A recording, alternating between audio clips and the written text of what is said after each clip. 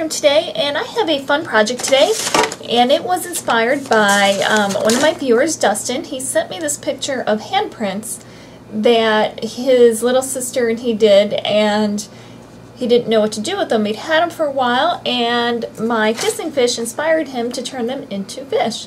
And I think it's a really great piece of artwork, and he asked me to make a project using this technique. So that's what we're going to do today. The first thing we're going to do is I found this plaque, this very inexpensive plaque at Michael's, and we are going to cover the whole thing with a combination of a burnt umber, I think it's a burnt umber, a raw umber, and a medium gray. And we're going to kind of mix the two colors together and paint them simultaneously and cover the front and the sides like this. And we will set that aside to dry. And the next step we're going to move on to, let me get you over here, is I found this really thin birch plywood at the craft store, and it comes in sheets of this size. And I just cut it down so that it would fit within our plaque to make it look like a frame. So what I'm going to do, I'm going to take a very light blue, and this will be kind of a dry brush kind of a thing. I have a dry paintbrush, and I just put the paint on there, and what you're going to do is just very lightly go over it. We're not saturating it, we're just going to kind of leave it to sit very lightly on top, and some of the wood grain will show through. And then I'm going to take a very little bit of darker blue, and I didn't wash out my paintbrush or anything, and kind of go over it also and let it dry. Now your wood will dry very quickly, and now we get to do our stamping. And I have not ever done like a hand stamp like that before, so I thought I would try it beforehand since I'm going to stamp it directly onto the wood. And that didn't work, and that didn't work, and this one kind of worked, and that now made me see exactly how Dustin did it, because if you look at his picture on his fish, this part, which I thought, well, what good is that to me? It's a big void in the middle. That's where he painted his fin in. What I did find out is you have to put a lot of paint on your hand. Make sure you take off your jewelry, and if you lotion your hands beforehand, even better, because it'll wash out that much easier. And I'm just using regular acrylic paint, and I'm using a poppy orange. What I'm thinking is, because I'm a righty, so I can't paint on my right hand, which is what I thought I would do, but I'm just not coordinated enough to do that. So I got to paint on my left hand.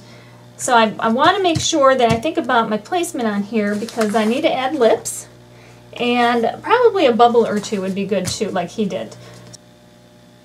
Okay, here we go.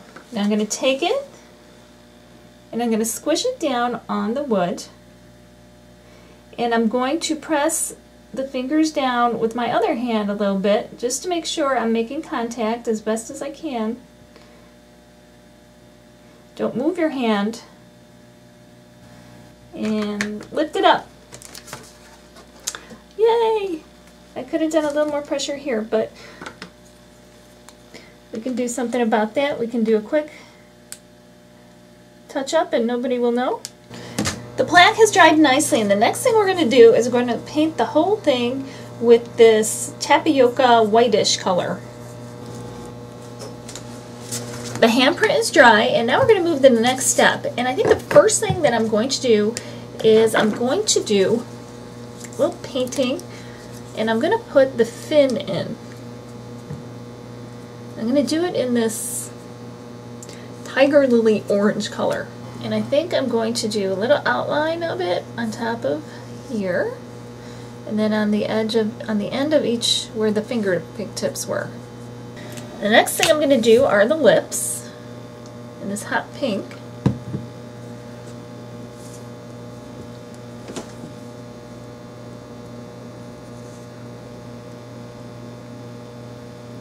I'm just going to use a skewer stick, take a little paint, and I'm going to do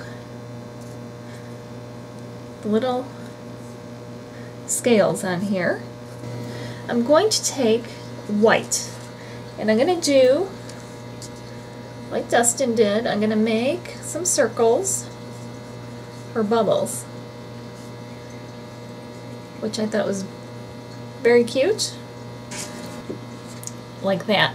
Now all I'm going to do is let that dry, and then I'm going to put a little either dark blue or black mark on it, just as a little accent, just like Dustin did on his bubbles.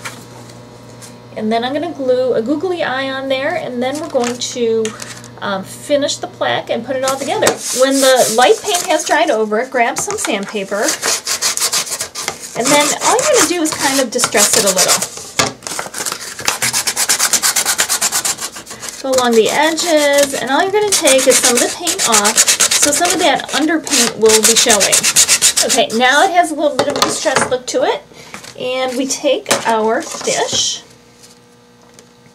We kind of want to center it on there, and I'm going to use hot glue, but I'm going to suggest that you use a different kind of glue, let it sit overnight, and you can even do it before you put the eyeball on. And then you can put something on top of it too if you wanted to. But for the sake of getting this done, I'm going to use hot glue, and I'm going to kind of run a thin bead along the edges. Center it. Press it down. And here it is. Now, Dustin had said that he wanted to make something for his dad for his birthday, and I thought you could personalize it even a little bit further. I found these letters, and I did it in the 2 dark colors again, and you can hot glue Dad right across the top if you wanted to make it for your dad. And certainly you don't have to. You can make it just to make it, or you can make it for your dad without the letters, but I thought that would be kind of fun. So I'm going to glue those on here. Again, you should probably use a better glue, but for the sake of getting this done fast, so I can get the video up, I'm just using the hot glue. And there it is, which is also a great gift for Father's Day. So I hope you like it. Thank you, Dustin, for inspiring me. And I hope you give it a try. Remember to rate, comment, and subscribe. And if you need directions for this or any of my other crafts, remember to go to my website at www.craftclatch.com. And we will see you next time. Happy crafting.